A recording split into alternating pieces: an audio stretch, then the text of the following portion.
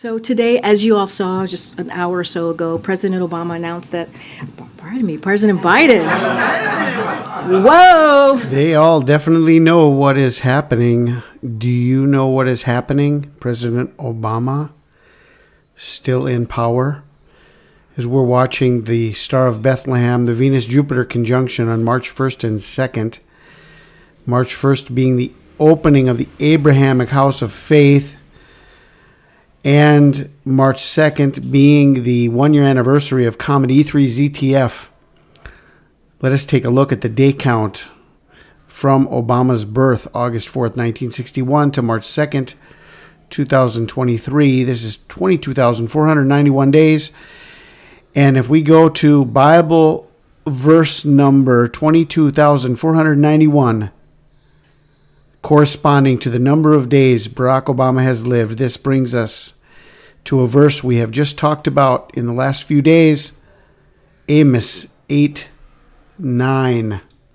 Verse number 22,491, corresponding to the number of days Barack Obama has lived from his birth, is Amos 8:9. It shall come to pass in that day, saith the Lord God, that I will cause the sun to go down at noon, and I will darken the earth in the clear day.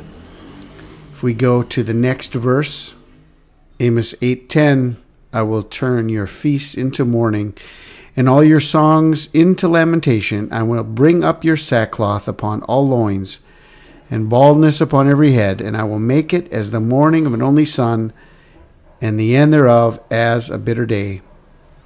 Watching March 1st and 2nd.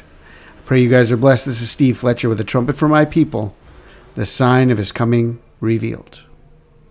So today, as you all saw just an hour or so ago, President Obama announced that, President Biden.